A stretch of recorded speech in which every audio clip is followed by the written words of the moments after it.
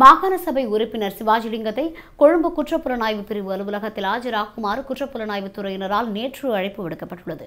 சிவாஜிலிங்கத்திற்கு எதிராக தேரர் ஒருவர் காவல்துறையில் முறைப்பாடு ஒன்றை பதிவு செய்துள்ளதாகவும் அது தொடர்பில் விசாரணை செய்வதற்கு கொழும்பு குற்றப்புலனாய்வு பிரிவின் தலைமை அலுவலகத்தில் ஆஜராகுமாறு தொலைபேசி மூலம் அழைப்பு விடுக்கப்பட்டது. ஆனால் எந்தவொரு விசாரணையாக இருந்தாலும் யாழ்ப்பாணத்தில் வந்து விசாரணைகளை மேற்கொள்ளுமாறு தெரிவித்து விசாரணைக்கு கொழும்புக்கு வர முடியாது என்று சிவாஜிலிங்கம் மறுப்பு தெரிவித்துள்ளார்.